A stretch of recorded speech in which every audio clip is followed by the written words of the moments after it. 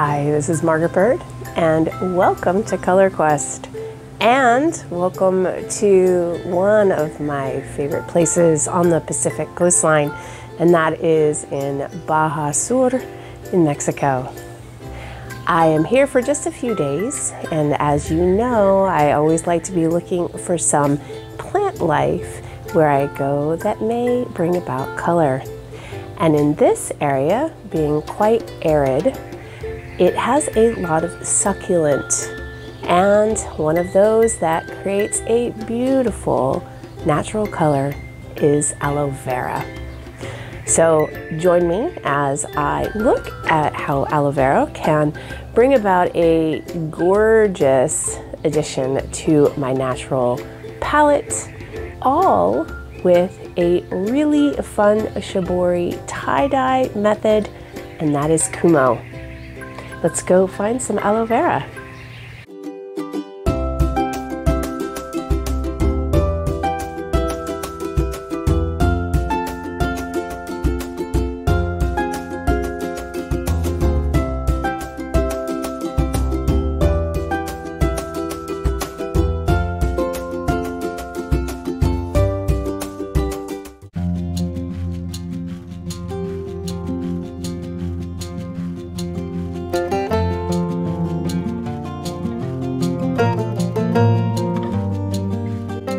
When I travel, sometimes I don't bring a lot of things with me. Other times I do, including my dye pots. But on this trip, which was just a short few days, I decided to only pack some supplies that would allow me to bring back some of the magical color here from Baja. In my bag, I have only a pre-mordanted piece of cotton, as well as some different kinds of ribbon that is super easy to just stuff in a bag and forget about. So with the help of these two fiber sources today, I know I can easily do something here in this real desert environment, and that is a sun tea. The fibers themselves have been washed and mordanted with aluminum acetate for the cotton and with alum for the silk ribbon, so everything's ready to go. In the garden where I'm staying, we have several aloe vera plants, so I'm going to simply sample a couple of fronds, cut them up and put them into glass jars. We'll set them out in the sun and see that color turn from that vibrant greenish yellow into that really beautiful red.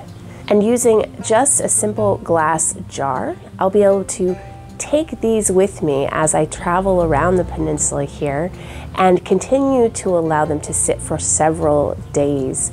Using the warmth of the sun and the conductive properties of glass, we should be able to welcome that color onto these different fibers. Now for the cotton piece, I'm going to fold it into a Kumo style tie-dye, which is a Shibori technique. It's called the spider tie, or Kumo, and it creates a really wonderful design. By tying this off, I will allow myself to have three color options. I'll have the white where the tie is, I will have the pinkish color coming from the aloe vera, and aloe vera is pH sensitive. So I'm going to try to shift the aloe vera using baking soda that I can find here just in the grocery store. If we use that on the tips and unbind all together, we hopefully will have three distinct colors on our Shibori Kumo tie-dye. So let's get started.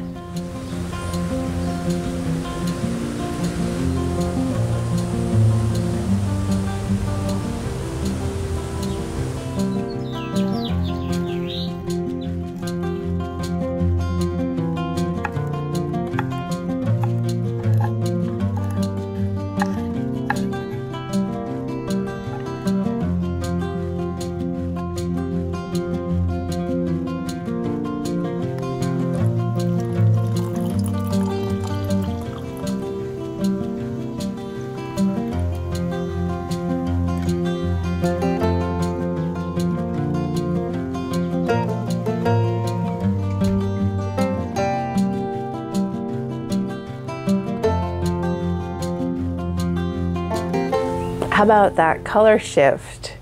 It only took a few hours in the sun for it to go from that yellowish green into that really deep, beautiful red. So now I can start to dye the ribbon, silk, cotton, and one silk nylon weave. I've had them soaking now for about an hour just to get them nice and saturated. You know, we always work with wet fiber in our natural dye studios. It allows for there to just be a better uptake of the dye because oxygen has been removed and the fibers have opened up.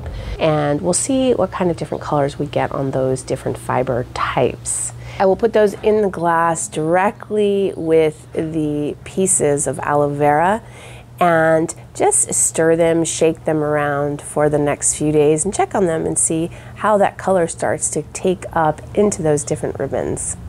All right, so these ribbons have been sitting overnight. You can see they're starting to take on the color. It's subtle. It's taking on a very warm pink color. I will keep moving it around. You can see how the different kinds of fiber are taking the color slightly differently. So we'll just keep those in. I'm traveling for the next 3 days, so I'm hoping to keep soaking them for that long. Now, let's work on the shibori. So there are many different kinds of ways to tie fiber in the shibori family. And today we're only going to look at one, and that is Kumo. I recently taught a class that had Kumo as one of the shibori techniques, and I loved the way it looked after. The design is absolutely stunning.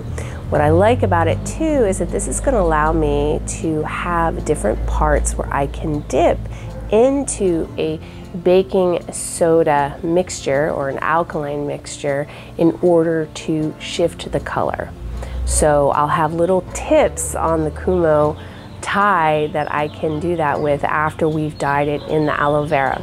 So let me show you how to tie it. I do not have a flat surface in order to work, and I also don't have an iron, so the fiber I'm using is going to be slightly wrinkled. At home you can iron this, and you can even iron at every fold, which can help just create crisper lines and a smoother surface to work from. But I'm going to go au naturel since I am traveling and out and about, so let's start tying up the fiber that I have.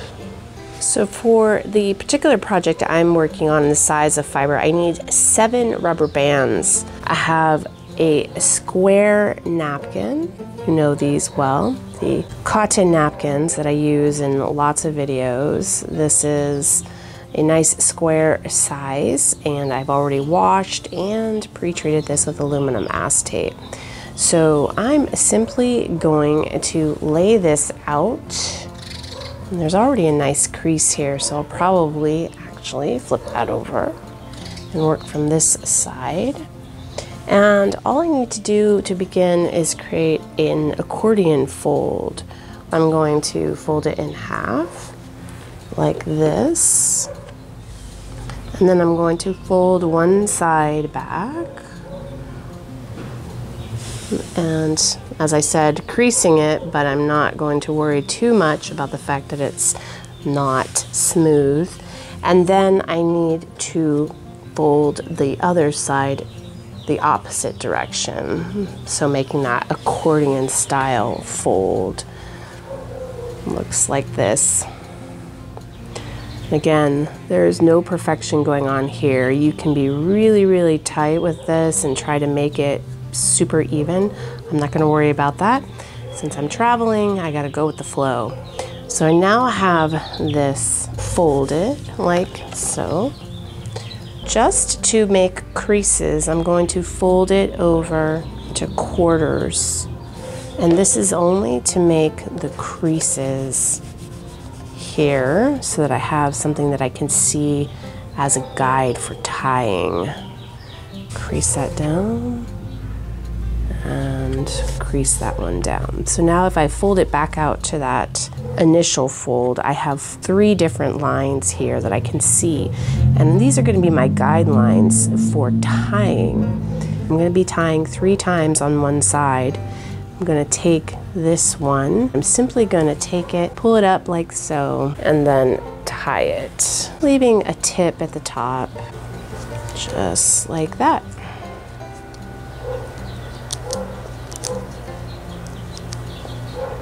Very simple. Now I'm going to do the same thing at those other 2 marks. You can see my other fold line there, so I'm going to tie one here.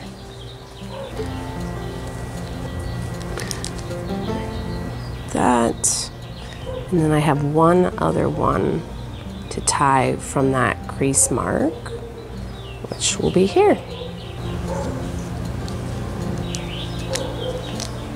There we go. So we have the 3 on one side. Now I'm going to do the same thing on the other side, but I'm going to do it 4 ties because I'm going to start by tying off the corner piece here. Make sure I get all those. And then I'm going to tie the other corner piece. And then I have just the 2 center creased pieces, which is in between those 2. So we'll tie one in between where those 2 were. So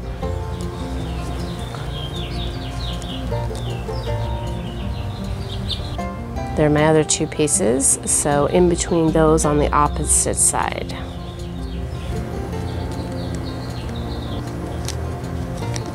Like that.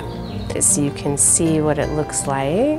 Now what I'm gonna do is I'm going to continue to tie down another tie on each one of these. So I'm gonna tie one here, and I'm gonna tie one here, and so forth. I'll do that for all 7 of my ties. I said I needed 7 rubber bands. I actually need 14. So I will do that for each one of the ties.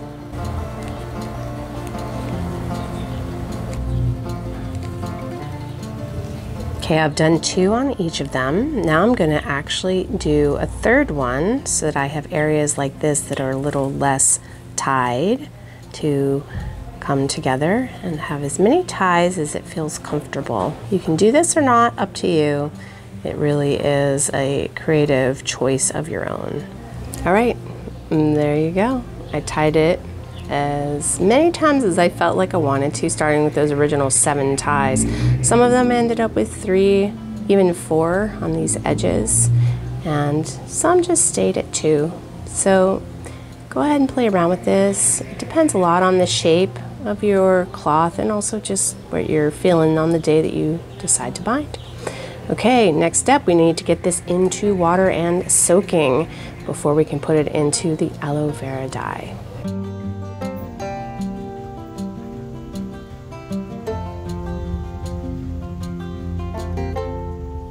So we traversed over the center of the peninsula from the west coast or the Pacific side of Baja Sur, and now we're in the central area of the mountains here, and we were lucky enough to spend some time at an incredible waterfall and stay on a ranch. We're going to be heading back to the east coast, the Sea of Cortez side, before heading back home. A very short trip.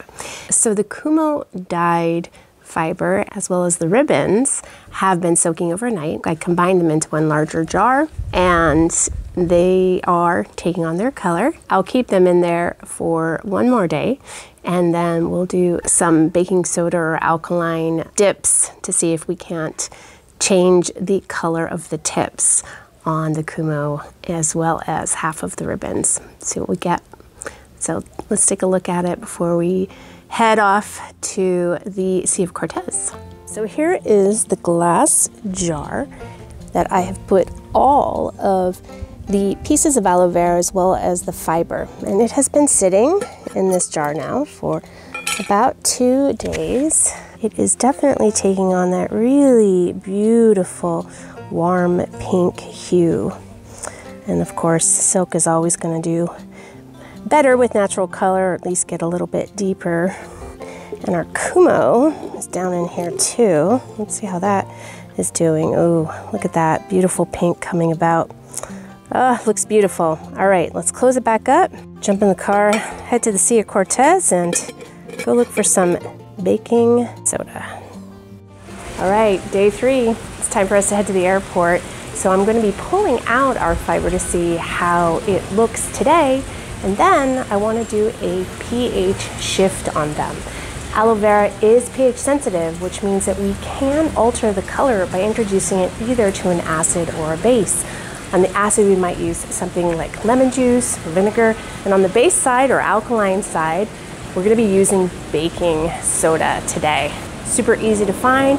We'll convert my dye bath into an alkaline bath, and then we will partially dip these in and see if we can't find another color. It's a great way to expand your palette. I love to work with pH sensitive materials just for that reason. So let's take a look at what we got and mix up our alkaline bath. Now, something I noticed was that the color changed quite a bit from that darker red into more of an orangey red. So let's see if we can bring it back on the other side with alkaline.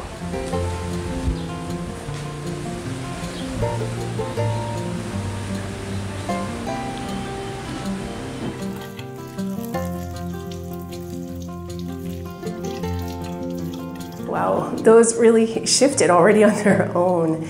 I don't know if the heat also added to that, but definitely they moved from that warmer pink into almost like a peach color. So I'm not quite sure what the baking soda is going to do, but let's see.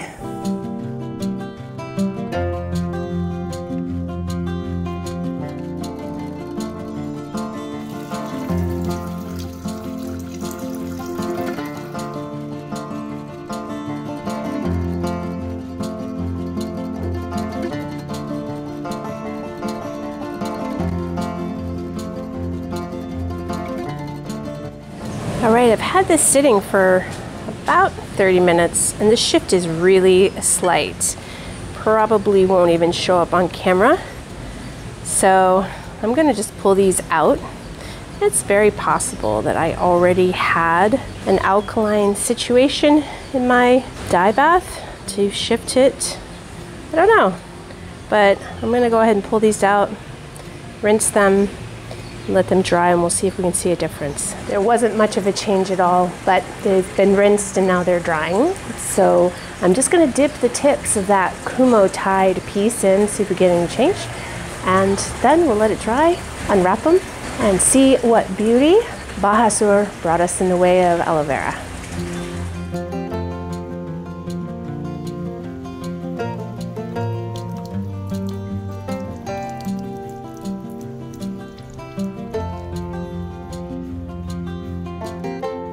All right, quick layover before heading home to the Pacific Northwest, and thought it would be fun to just go ahead and open these up, see what we got. I can tell you by looking at them that there was very little pH shift. My best guess for this is because the dye had already done some shifting on its own, and I only tried to shift it further in the alkaline. I know that aloe vera can go from a beautiful warm pink color to a more orange or peach color.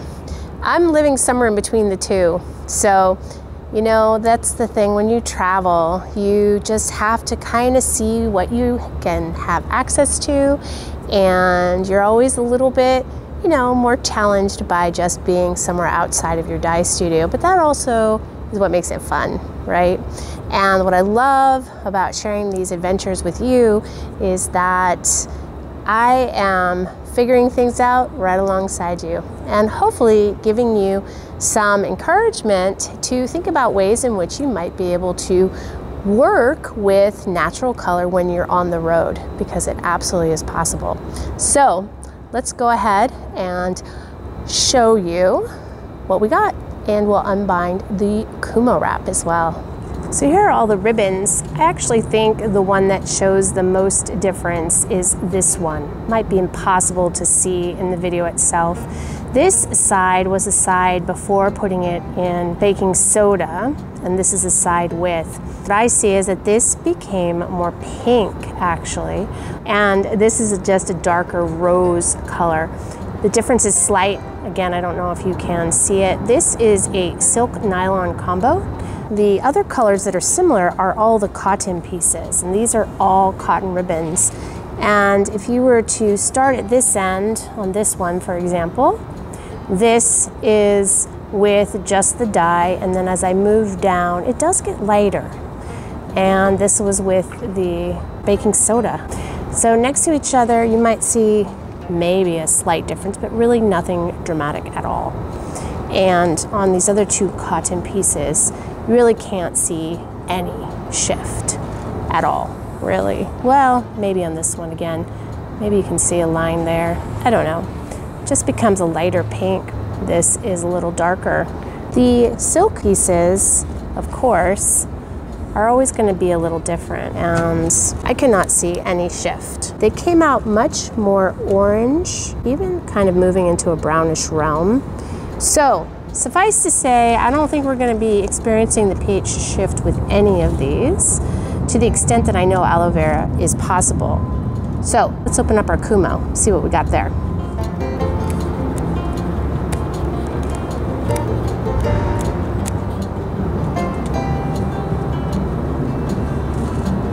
We did get some nice patterns here, I have to say. I'm pretty happy with that. Just stretch it out the best that we can here. Really looks very pretty, very soft. And it just produces such lovely soft pink and peach hues, if you can shift it.